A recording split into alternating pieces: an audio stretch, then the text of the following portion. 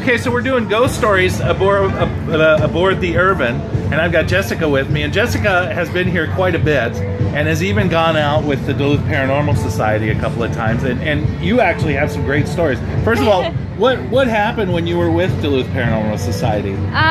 We were down in the, what was the room called? Boiler room. We were down in the boiler room, and okay. I was grabbed. And you had a handprint that actually was on you. Yep. It was pretty red, a red handprint. Pretty. I can't think of the word. Oh my god. And then you told me a great story about when you were bringing some screws to help fix some stuff. Yep. I was fixing the flashlight out. Yep. I was fixing can lights and shining my flashlight around, and every so often there was a shadow behind me. And it was following closer and closer. How many times have you seen this shadow? Quite a few. More like times than I can count. Okay. Yeah, more than I can count. I see it quite often. When I'm doing runs, I see it. It doesn't faze me much anymore because I've seen it so many times, and I know I'm not in any harm's way.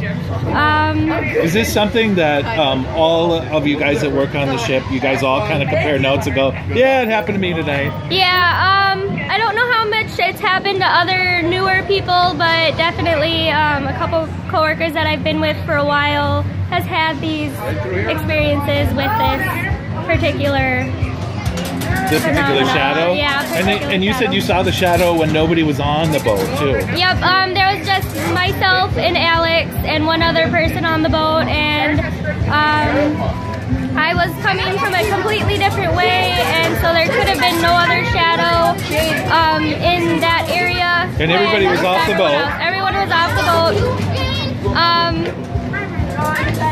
There was, oh god. There was a time we were out in the parking lot. That one, yeah. Okay. And then you saw a shadow. And there was a shadow across the boat. We were out in the parking lot with security, maintenance. There were some workers. We were all just kind of hanging out in the parking lot. And we all looked towards the boat, and a shadow went across the top of the boat. Then we asked one of the maintenance guys if he could go check the boat and make sure that everyone's off, and he was pretty sure that everyone was off the boat. And the door was locked. And the door was locked, the lights were off, everything was closed up for the night, and that was after a haunt.